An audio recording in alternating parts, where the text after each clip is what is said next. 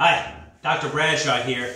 All right, functional medicine patients, we're going to be working on strengthening our thighs, what are called the quadriceps, and our back thighs, which are called the hamstrings, and our glute muscles, which are called the butt muscles, all in one exercise. Okay? This is called ball squats. So we're going to take the exercise ball. This is very helpful.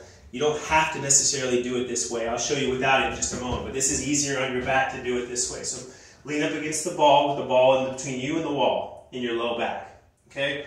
Put your feet out in front of you just a little bit so you're kind of leaning back like you can see me. If your feet are straight up and down, you're going to feel like you're going to lose balance. So lean back towards the ball just a little bit. Feet shoulder width apart. Okay, don't put the feet together, shoulder width apart. And then you're going to bend the knees, feeling the ball roll down back behind you until my thighs are flat with the floor, parallel with the floor. You can see that. And then come back up. And then back down. And back up. And we're going to do a set of 10. Down and back up. And it won't take long. Your thighs will be talking to you. Now, something to keep in mind. If your feet aren't far enough out in front of you, you may not be able to see this here. I'll move my feet back a little bit so you can see this potential problem with how you're doing it. If your feet aren't too far out in front of you, they're too close back underneath you, when you bend the knees, you'll see my knees go way out off the screen. But my feet are still on the screen. My knees are in front of my feet, my ankles. That's a problematic. You're either hurting your kneecaps and the tendons running underneath your knees. So put your feet a little further forward. So if you feel like your knees start to give you a little trouble, that's why. Put your feet a little further forward so when you go down, your knees are right over your ankles and you come back up. And it won't give your knees any pain. You'll just feel it in your thighs. You feel a little bit in the hamstrings, a little bit in the glutes, a lot in your thighs, but you're getting all three. So those are called ball squats. Now, you can also do it without the ball. It's just a little bit harder. It's a little more aggressive.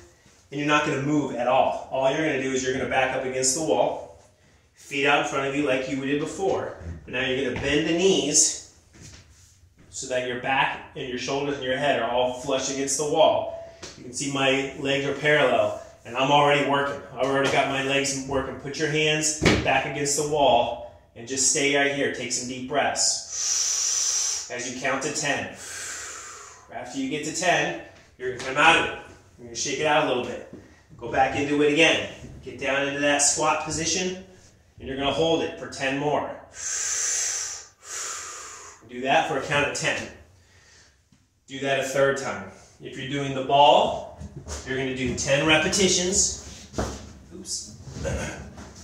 You're going to do 10 repetitions. So you're going to go down and come back up 10 times. You're going to repeat that 3 times. That's one cycle.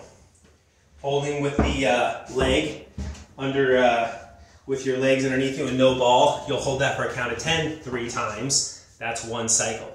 We're going to do 3 cycles a day. So morning, midday, and evening. Really going to get some big time growth and strength in here. Now you're not going to have thunder thighs, but you will feel stronger. Your knees will be better when you go to work in the yard, bend over to pick something up, squat down to get your shoes off the floor. Your knees are going to feel better because your thighs are finally doing their job. Your butt's finally doing its job. All right? So get after this. Okay? This is really going to help. Enjoy.